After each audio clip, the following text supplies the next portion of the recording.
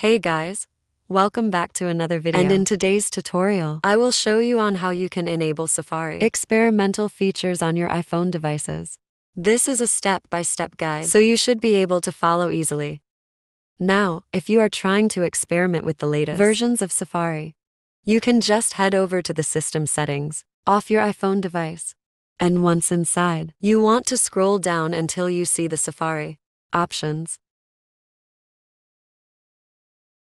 Once inside Safari, you can just scroll all the way down until you see the advanced settings. And in here you will be able to see the featured flags.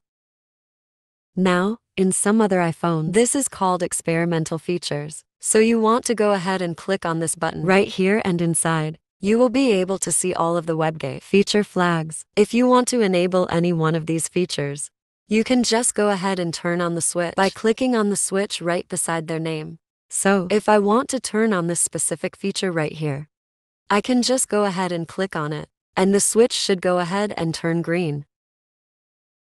If this video has been helpful for you, please consider by liking and subscribing. I'll make sure to see you again next time. And as always, thank you.